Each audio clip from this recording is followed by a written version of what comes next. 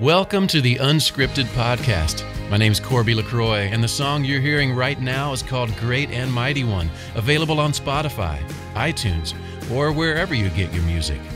But for now, recording from the Unscripted studio, here's your host and my friend, Aaron Conrad. Great Redeemer, God of grace. All right, everybody, welcome back to Unscripted from my Jersey's of Hope studios. I'm really excited about this today. Had a chance to pre-screen a movie. And so, Brock, do you want to introduce yourself and we will go from there? Yeah, I'm Brock Heasley. I'm the writer and director of The Shift, which is a sci-fi thriller coming at you from Angel Studios on December 1st. That's right. So I have to start here because your bio has a very interesting thing in it. And it is that your daughters you have 3 daughters, is that right? Yes, 3 daughters. 3 daughters. And they did a PowerPoint so that you would get another dog. Is that correct? Yeah. I had no idea it was coming. They sat me down one night. They didn't even tell me what they were doing. They just popped this thing up on the TV and they started going through this presentation about this dog named Baxter. And it was one of the funniest things I've ever seen in my life. It was so clever. And by the time they got to the end of it, I just was like, we're getting another dog. Like there was no way you could say no. And so he was our 3rd dog at the time. And I'm actually a cat person. So how I ended up with 3 dogs, it's one of life's cruel tricks, but he's a great dog, thankfully. But yeah, it was quite a night. I can't imagine where they got their creativity from. I have no idea. Just in the blood somehow. I don't know. That's right. All right. You are the director producer of a film that I had the opportunity over the weekend, the holiday weekend, to watch with my two daughters and my wife. Oh, cool. And so let's just talk about the film because we didn't get on to talk about PowerPoints and dogs, but I just couldn't let that one pass. It was amazing when I was reading your bio. So let's talk about the film because I really enjoyed it. I have a lot of thoughts. I have notes in front of me that I was taking during the film. Let's dig in. Let's do it. Where did this project begin? So this began, it depends on how far back you want to go. If you want to go way, way back, it was a short story I wrote and published on MySpace, believe it or not, in 2006. Wow. And that was about the time I started experimenting with writing and hadn't ever really written anything that wasn't like a school assignment. But I was 28 years old and blogging had become a thing. And I just, on a whim, I was like, I'm going to write a short story and see what happens. And it was about this guy who enters this diner with a guy who introduces himself basically as the devil, and the devil is there to offer him a job. And I was just really curious of, what spin could I do on that, and what would happen if that guy came into that conversation as a person of faith, and how would he handle it? And so, it was something I wrote and published and got a good response, and I moved on. And then a number of years later, circumstances in my life changed dramatically. My career of 15 years as a graphic designer and an art director came to a halt when I was let go.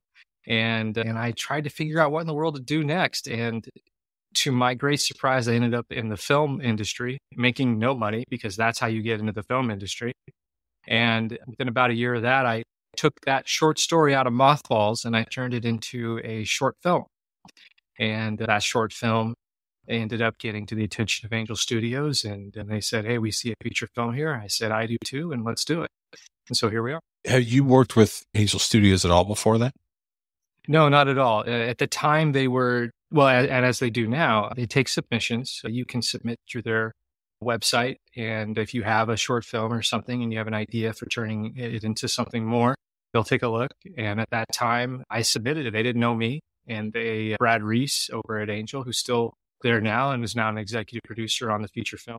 He was the first one to see it and he was excited by it. And he ran it up the chain and he said, basically, you guys got to take a look at this. I think it's got some real potential. So it was, no connections at all, just blind luck, or a little bit more than that, if you share my point of view on such things. Right. Divine intervention. I think Absolutely. Some people would call that. Right? Yeah. And most people would know Angel Studios from The Chosen. I mean, I think that's kind of their lead horse, right? That's what they're most well known for.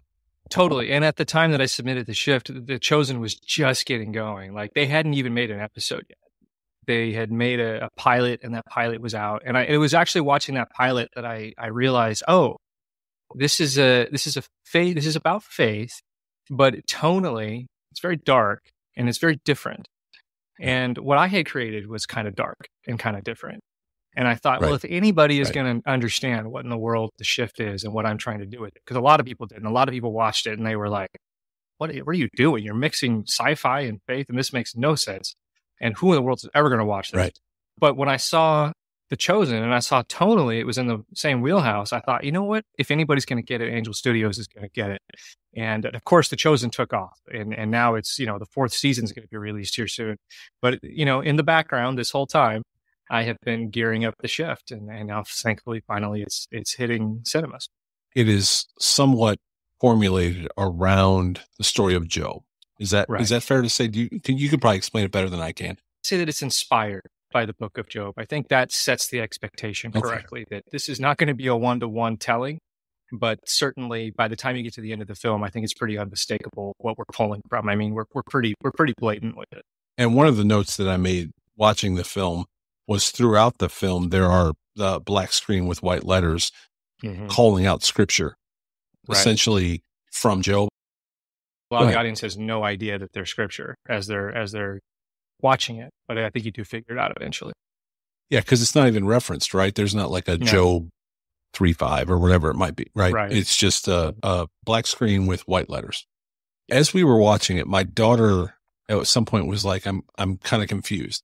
And so actually why I say that is because my wife and I were able to then kind of pause the film and say, here's what's happening right now. It's very much related to Job, and Job lost everything. And, I don't want to give the movie away, so I don't want, no spoiler alert, but we were able to tell her, hey, listen, this is kind of based on something that's right from scripture. And so once we did that, it was almost like my wife and I knew how the film ends because we've read Job. And again, I want to be fair in explaining that, but as we watched it, we kind of had a sense of what was happening because of Job.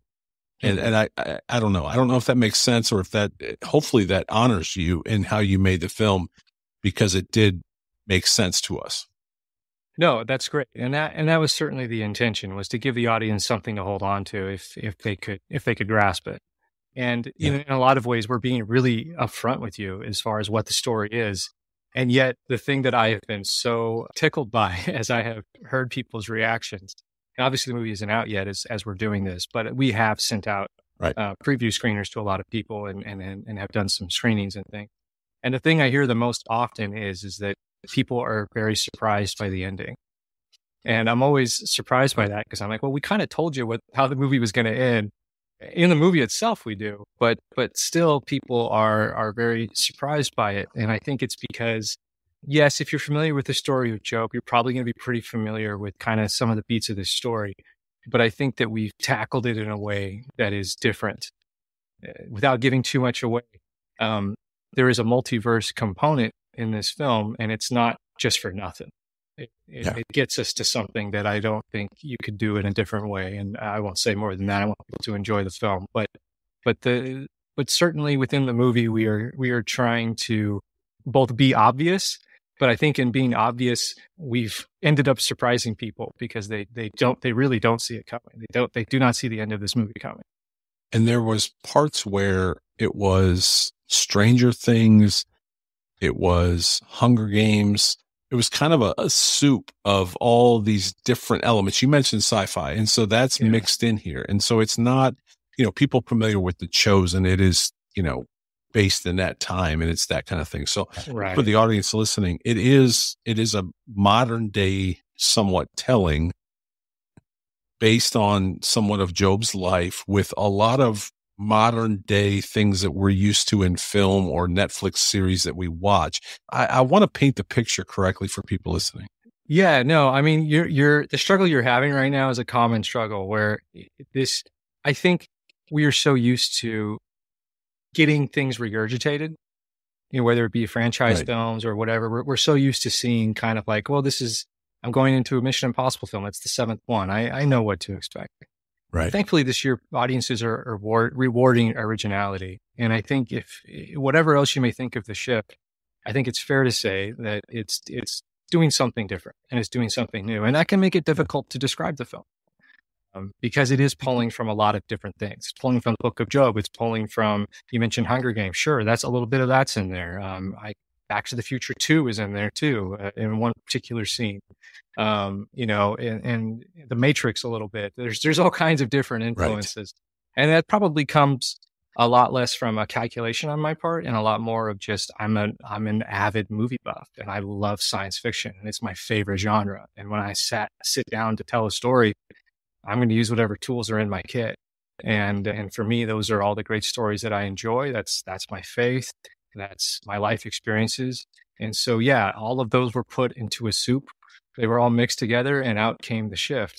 Now, all that said, I'm a storyteller and I worked with a fantastic team and we worked very hard to make it a cohesive whole and not a mishmash. But I mean, you tell me, Aaron, if you felt like it all gelled or didn't, we're getting it out in the audience, in front of audiences just now. And so ultimately how this all, how they process it, how you process it says a lot more than whatever we intended. I've not seen all the Matrix. I've seen parts of one of them, but I know people are very much into that. And so I think there is that for me, it took a minute to understand kind of what was happening, the shifting, to take from the name, but the shifting that was happening. Once I kind of grasped that and coupled with Job's story and the other things, it did make sense to me. And, my wife just said it the other day, like Hollywood has run out of, in my opinion, Hollywood has run out of new ideas. Like, I feel like we just, to your point, you just said, we're just putting out the same things. And so no disrespect to those films, but it's like, let's get something new, something original. And I think that's what you've done is created something new and very original. And I enjoyed it. And I have to go to I'll say this. I think when I watch a Christian film, and I've had the blessing of seeing many of them or watching screeners before they come out and, sharing them on this platform. I'm going to be honest, man, this might be one of the best ones I've seen from a air quotes Christian film. You know what I mean? Because, and I think some of them, and no disrespect to those that put those out. I know they're unlimited budgets, but some of them are just bad. Like the cinematography's bad. Do you know what I'm saying? And again, it's all due respect. I know why they're doing it. I know with the heart they're doing it. I know the budget they probably have to do it and they're putting it out. And some of them have been very successful. This one, cinematography, the crew, the cast, everything was very, very well done. It's on my notes in front of me. It was incredibly well done. The acting is exceptional. You've got a really all-star cast. Sean Astin, incredible. He did a very good job. Small, not a huge role in the film, but a big part of the film. Yeah, absolutely. I have to tell you, the actor that played the devil was amazing. Yeah. And the Neil McDonough. writing, Neil McDonough, thank you. His dialogue as essentially the devil. Mm-hmm. Man, everybody in the room was looking at each other like, yeah, these are the words that the devil uses. These are the phrases that the devil uses to influence us, to almost like when Christ was, that 40 days. Oh yeah. Did he really say, the questioning, right? Man, you just did a fantastic job. So really want to give you respect. And Neil did an amazing job of delivering that role. It was very believable. It hit, like it really hit hard about how I think Satan works in our life. Anyway, so much respect to the entire crew. No, thank you for that. I think that it's Neil's, I mean, look, I'm totally biased, so take this with a grain of salt, but I've seen Neil in a lot of things. I honestly think it's his best performance. I love how he played the benefactor. And as you say, like everything he says by design is something that you can imagine the devil would say, or at least is the thought. Kind of my idea with the benefactor and the way that I wrote him was I wanted to tell the truth with lies. So that was kind of my mantra. Right. Like he's going to lie and he's going to lie a lot, but he's going to tell the truth. We're going to get to truths through those lies. And that may not make any sense, but I think if you've seen the film, I think when you see the film, I think it will make sense. Right. There's a lot of things that he says that are not true, but that we hear. And it's because he's saying them that we know that they're not true. And that just gets us, it's a different way in. So what I think are some really eternal principles and truths, and they're things that are worth discussing. And for me, that was where my heart was in telling this story. Is like, let's talk about this earthly experience we have. Let's talk about the forces that are combined against us, and let's call them out. Let's lay them out. Let's expose it all, and talk honestly and openly about it. And the benefactor, the relationship that he has with our main protagonist, Kevin, it's funny because he definitely lies to him. There's some lying going on, but the benefactor's relationship with Kevin, and this is what I think is a little bit unique, is that he's not really trying to deceive him.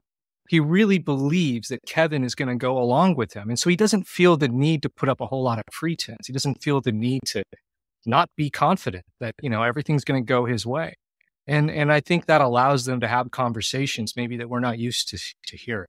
When, because a man versus devil, it's a very common classic, story and trope. Right.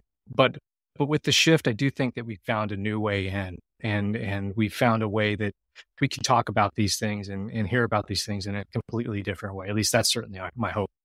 And it seemed like he made offers.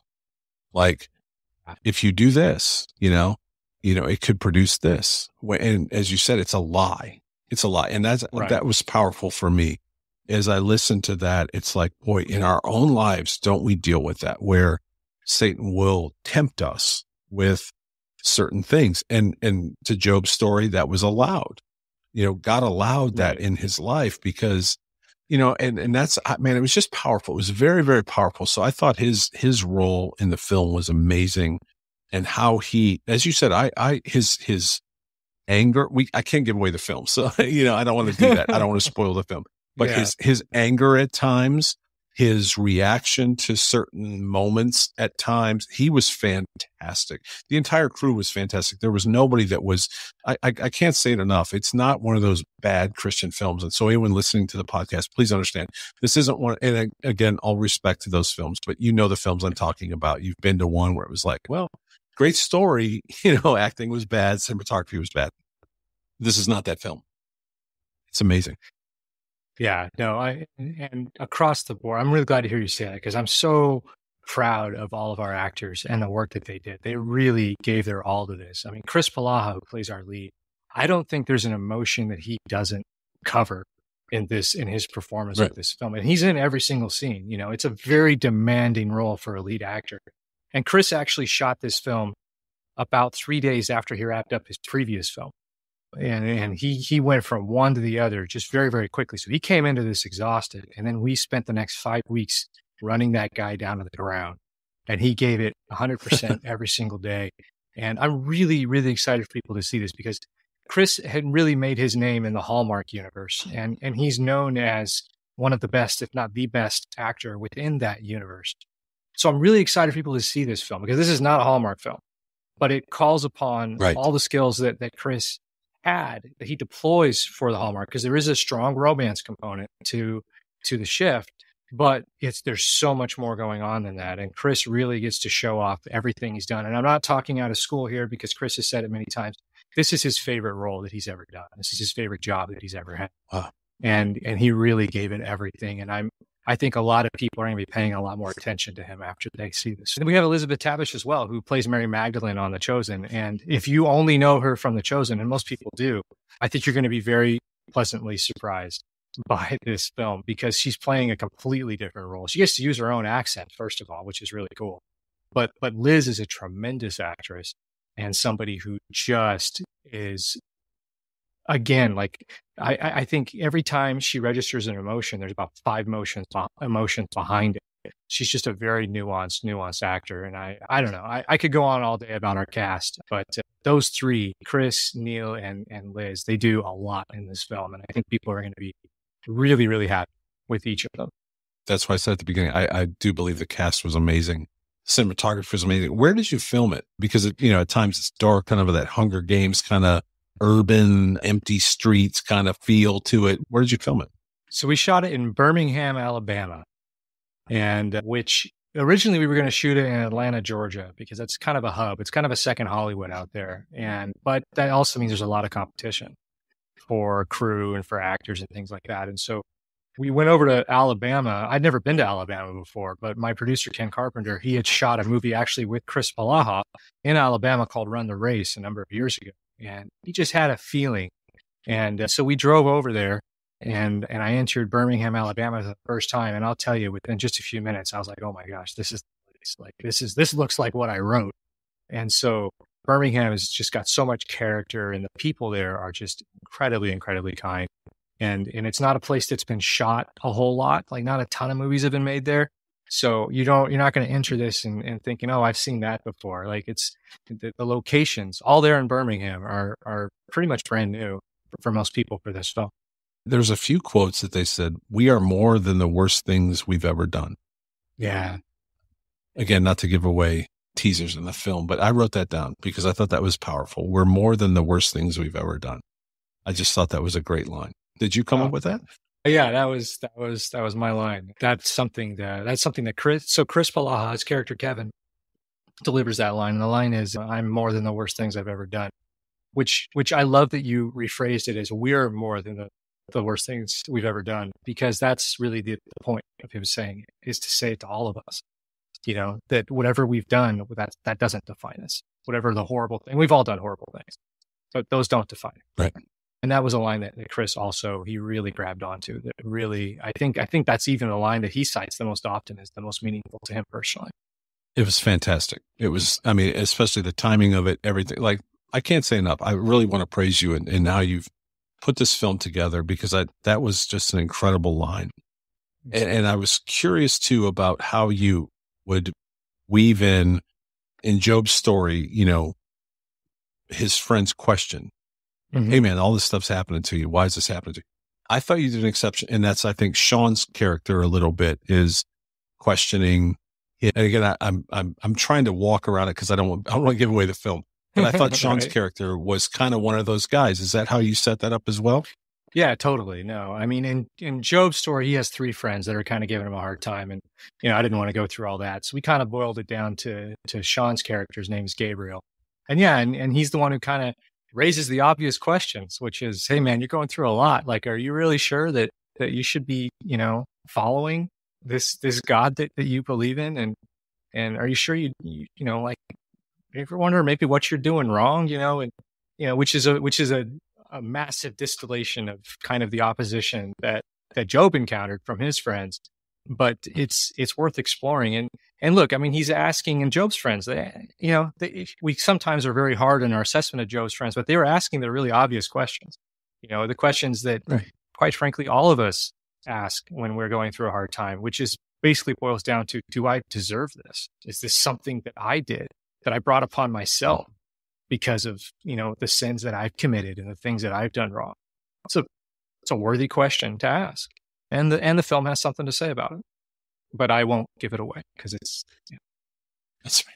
I won't either. I'm doing my best not to. One of my favorite films is a Nicolas Cage film. I can't remember. I think it's called The Family Man or The Family God or something like that. Where is a Family Man, where he makes a different decision, and then he gets a glimpse of what life would have been if he would have made other decisions. And I think that's kind of woven in here too, isn't it? Where that's the shifting aspect of it is, if we shift and make a different decision in our life, it changes things. Did you pull from that as well? Yeah, no, you're the first person to ever figure that out. The Family Man was very much on my mind as I was writing the show. And also there's a scene in particular from the climax of the film that pulls from the climax of The Family Man. Nobody's ever figured it out, but it definitely was on my mind as I was writing it. That's one of my favorite movies. So I love that. Yeah, it's so good. Yeah, it's such a good film. It's one of my favorites because, we all, that's life, right? We could shift, we could make a different decision, and who we become based on a decision that we make in that moment determines the future. Right. Especially as a dad of daughters, you understand that, right? As a dad of kids myself, that it's, we understand, and now we have that glimpse into their lives and the decisions that they make. So I love that you pulled all this stuff together. So I'm really honored to be with you today, and I'm very thankful. One of the last things that I saw at the end was about paying it forward, buying a ticket. I think that's such a cool concept. Can you talk about that, about how people could pay it forward to maybe someone else? Yeah. So the movies we're sticking around for into the credits, because Chris Palaha, our lead actor, does come on and talk a little bit about this concept of paying it forward. And it's something that Angel Studios actually invented, which is just this idea that not everybody can afford to go into the movie theater and see a movie. And so if people are touched by what they've seen and they feel like it's something that could be helpful to others, they have the opportunity to pay it forward, which essentially means prepaying for tickets so that people can then go and claim. And so if that's something that you want to do now, or if you want to claim your free tickets, you can go to angel.com/share-the-shift, and you can see how all this works. And you can either claim tickets or pay it forward. But it's a really great way, especially with movies like this, where, obviously our primary goal is to entertain. And because if you're not entertaining, then nothing else you do matters. And when you talk about the quality of the film, I really think if it has a quality to it, I think it's because that was our approach, was let's entertain first. But the second part of that is that, every film carries a message, even films that, the filmmaker says, no, there's no message. No, every film has a message. Something is carried across to the audience every single time. My goal as a storyteller, my goal as a filmmaker is to make films that are enriching to people, that ultimately, whatever darkness we have to pass through, and there's dark moments in this film, and there's a point to that because we pass through darkness to get to light. That ultimately at the end of the film, you're left enriched and you're left with something to think about, and you're left with something positive, and that it can be encouraging to you. That's what interests me as a storyteller. And so this pay it forward idea is fantastic, because if you feel like we've accomplished that goal and you feel like, hey, you know what, people ought to see this film, this could be really helpful to them. Not only is it a good time, and we all deserve to have a good time now and again. Certainly life is stressful enough that we deserve that. But more than that, here's something worthy and that could be helpful to people. And if you feel like that we've hit that mark, then yeah, we provided a very easy way for you to contribute to somebody else's experience who may not otherwise be able to experience this film and have that benefit to their own life. What are all the links? Just, you mentioned one. What are the links where people can find the film? It's coming out really soon. If you want to get tickets, the easiest place to go is angel.com/the-shift. angel.com/the-shift. And right there, you'll see immediately where it's playing in your area. And there's a link there to go to the theater and go ahead and purchase your tickets. If it's not showing at your preferred theater, there's also a link there to call your theater and let them know, hey, we want to see this film. That's really the best way to get it to show near you if it's not. This is a wide release movie, and so we're getting it out as far and wide as we can, and new theaters are being added every day. And certainly if the movie has a successful first weekend, then theaters get added. We saw that happen with Sound of Freedom, where the second weekend was actually better than the first because people really came out for it. But so that's one place. And then the other place that I just mentioned was angel.com/share-the-shift, and that's where you can pay it forward or claim your free tickets.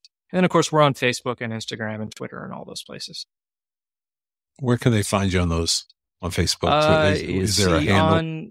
There's a handle. On Facebook, it's @ShiftyFilm. And on Twitter, it's @TheShiftFilm.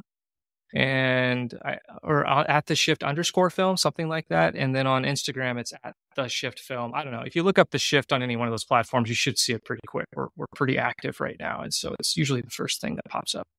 Well, man, I wish you success. I hope people get out this weekend. I mean, it's a holiday season now. People are looking for movies. They're looking for things to do. They're out shopping, those kind of things. I really do hope that they will take time to visit this film because it was powerful. It was powerful in the aspect that we all make decisions in our life, and those decisions determine in many ways our future. And I love that about how you've woven a lot of things into this film.